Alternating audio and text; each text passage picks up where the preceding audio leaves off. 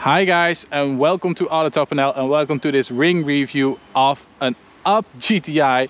And as you can see maybe by the wheels already, this is not a normal Up GTI. This is a modified version which is done to like a Clubsport spec, as you can see by the sticker on the side right here. So yeah, the wheels already give it away, the sticker gives it away, car has a Maxton kit, but this car is prepared for ring usage. So what does that mean in this case? Well, of course these cars come from factory with 100 horsepower. This car has a bit over 150 horsepower and also quite a few more newtons. So a bit more oomph, a bit more power to make you go through the steep sections of the Nurburgring Nordschleife. And as you can see with this specific one, the GTI is already quite a capable little, I think you can call it a hot hatch if we're fair. So this car sits on Alltech club racing wheels with the Michelin Pilot Sport 5s. So not a full semi, but to be honest, on a car that weighs, I think this weighs 900 and a little bit with in its current configuration, we should be perfectly fine. So regarding the mods, as you can see, full Maxton kit on the car to give it a bit more flair. Like I said, the wheels.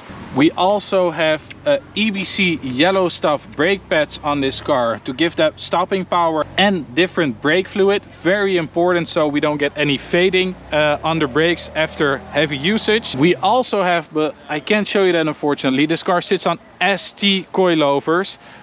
These are just height adjustable only, but it gives of course a more sporty and more grippy ride in this case, which we're definitely gonna need.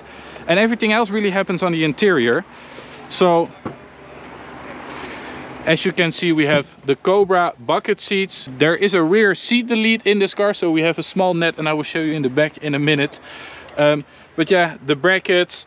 We have a custom shifter by Billetworks. Really cool piece right here. As you can see, CNC'd in there, the GTI logo with the shift pattern.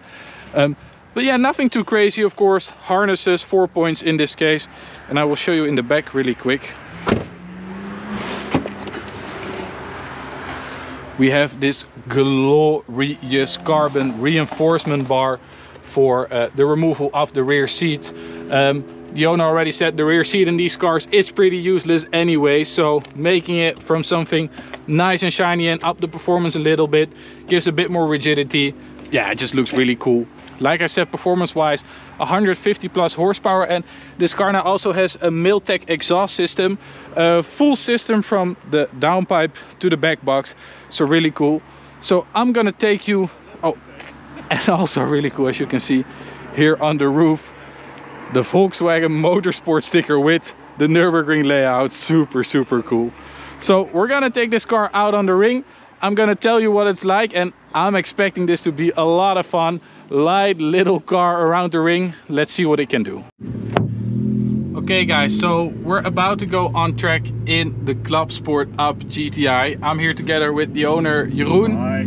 And well, I'm gonna talk you through it. We just did a quick warm-up lap, get a bit of a feel for the car, and it's a lot of fun. But as usual with small, little and light cars, you get a lot of fun. So let's see. Also, it is fairly busy today for an evening session, and we actually have a yellow, yeah, at Schwedenkreuz, so we're gonna have to take that into consideration as well. But this is gonna be fun. So 150-ish horsepower, about how much kilos? 8 or 930 I estimate. 930 roughly, and some Pilot Sport 5s and some good brake pads. So come along for the ride. And as you can probably hear, the car is fairly loud. You can hear that really cool turbo whoosh on the shift. Yeah, really cool.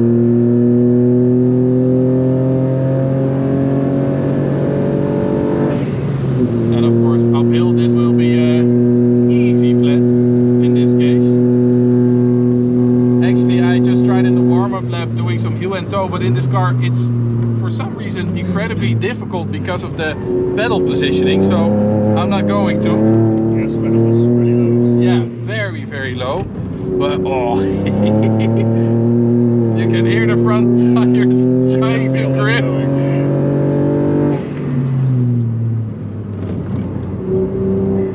So So we're actually driving with the stability still on, but the traction off in this case, because these cars are, well, very nimble, but also quite tail heavy if you really go for it. So we don't want to bin it. But in all honesty, for the amount of fun that we're having, I'm telling you, we don't need none of that stability control, because my god, it has serious amounts of grip. But as you can see right there, it just on the stability, it tries to intervene a little here and there, especially on curbs and such. So the key factor with this car is trying to keep the momentum really in the car, which is actually fairly difficult, I would say, in a good way, because you need to drive very precise and indeed, like you said, very smooth. And with most of like these big horsepower cars and super grippy machines, you can just throw it around and it will pull you out of the corner. But I'm telling you, in this case, it will not. So you have to be very... If you get it wrong, it will be wrong. Yeah, exactly. If you get it wrong, it's wrong. So you need to be very, you know, very careful. So as you can see the yellow here, so indeed turn your hazards on. Okay, so hazards off, and here we go again, and we have the ring taxi. So we're gonna let him pass because he's a bit faster. We can chase him for 2 corners.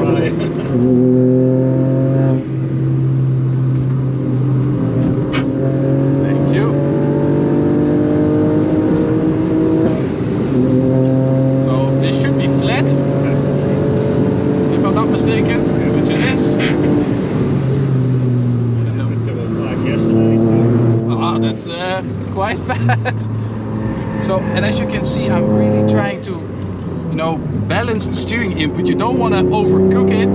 You really want to focus on that exit and keep the power going. And I have to say also, this car is now on Pilot Sport 5s. It's a little bit of a stretch tire on the wheel currently, so that makes it a bit more difficult. It tries to push on the edge of the tire basically.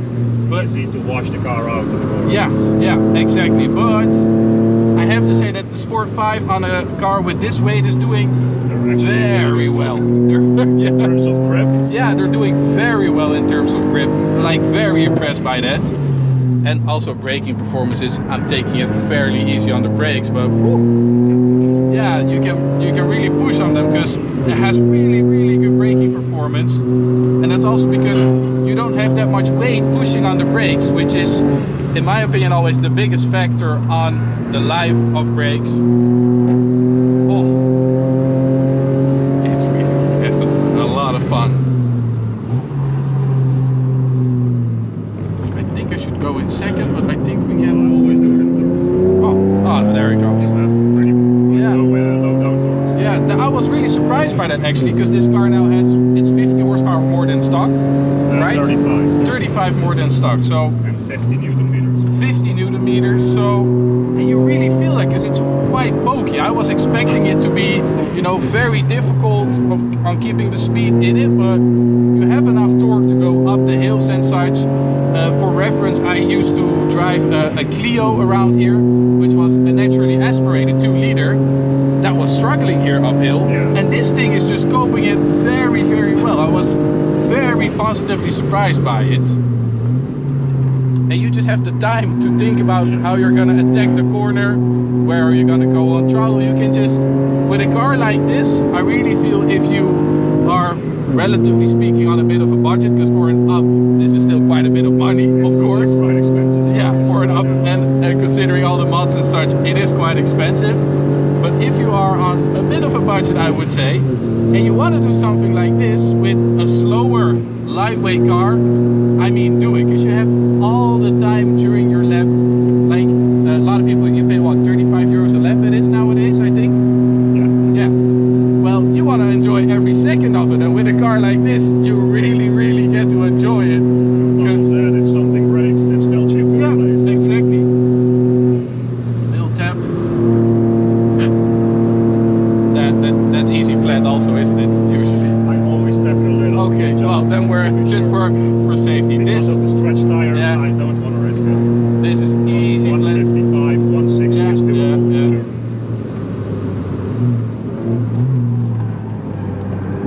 And then you need to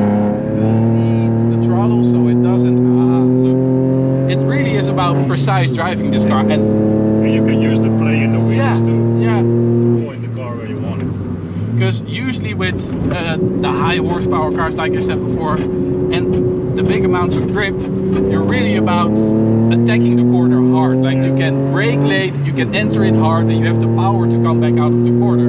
But with a car like this, you have to be very easy on entry, take the right line, try to scrub as little speed as possible, which is fairly difficult. And I have to be honest, I'm not very used to that. But it makes for an incredibly good driving experience, because It's a lot of fun. you can just, And it's very rewarding when you get it right. exactly, it is very, very rewarding, I have to say. And I was expecting it to be, yeah, I don't know, I don't really know what I was expecting, because I was expecting it to be a lot slower in the first case. Oh no, yeah, you see, and there it tries to intervene a little. Yeah, but that's the point. When Yeah. on entry you get it a little bit off, on Yeah. the exit you're a lot off. Yeah, exactly. There's no correcting it. No, not at all. But oh, it is a lot of fun. Because again, here, normally you would dive in pretty hard, but you just can't, unfortunately. Like everyone said, third gear because torque. Ah, there we go. And then we keep it in third. We have a faster car, but I'm still gonna attack the corner because we can. And then over the curve. And then we stay on the right. Thank you. And then we're not gonna brake before the hump, so we're gonna brake after the hump. Oh yeah, that's wonderful. And then here again, the car does settle really well. Like I have to say, these coilovers, they're doing their job. The car currently actually doesn't have like a track focused alignment, so that's, like Jeroen told me already, that's something where definitely more is to be gained. But oh, for a car of this, yeah, Pretty basic car still. yeah, for such a basic It does car, way better than you expect. much more than I even dreamt to expect of it, because it's doing so well.